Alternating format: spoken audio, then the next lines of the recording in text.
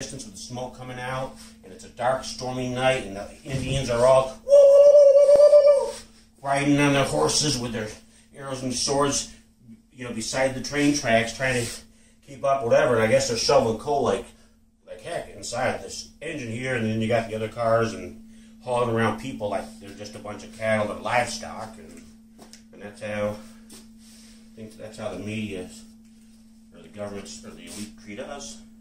They should be treating everybody a lot better. But this is just like where you see a painting of a guy does a painting of a horse and a train, and this would be my school project when I was given that assignment. And a lot of my artwork that I sold wasn't inner deep soul searching, gut wrenching experience. It was my assignment for college. You know, like, do this. They gave you some parameters and you had to work with it. And that's that. I could ramble on, but I don't know if that